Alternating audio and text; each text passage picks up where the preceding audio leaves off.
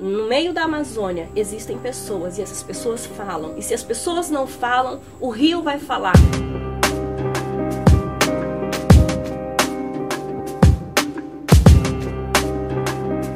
Havia prostituição dentro do banheiro das escolas. A água aqui toda é contaminada com enxumação de defunto, né, que é a gordura do defunto.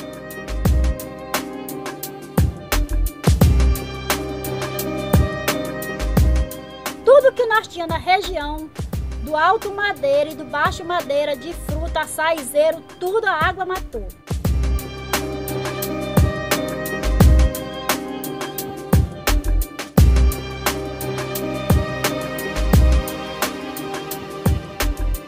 Antigamente nós tínhamos jatuarana, tinha um filhote, né? Surubim grande nós tinha. Então, dourado, esse peixe desapareceu. A usina ganha muito dinheiro, mas elas passaram por cima de tudo e todos. A Justiça Federal em Rondônia determinou que as usinas hidrelétricas de Santo Antônio e Jirau garantam moradia, educação e saúde aos atingidos pela cheia do Rio Madeira.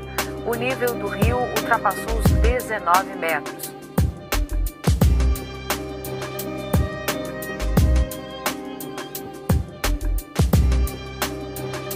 O Brasil do Sul e do Sudeste praticamente já usou todo o seu potencial hidrelétrico.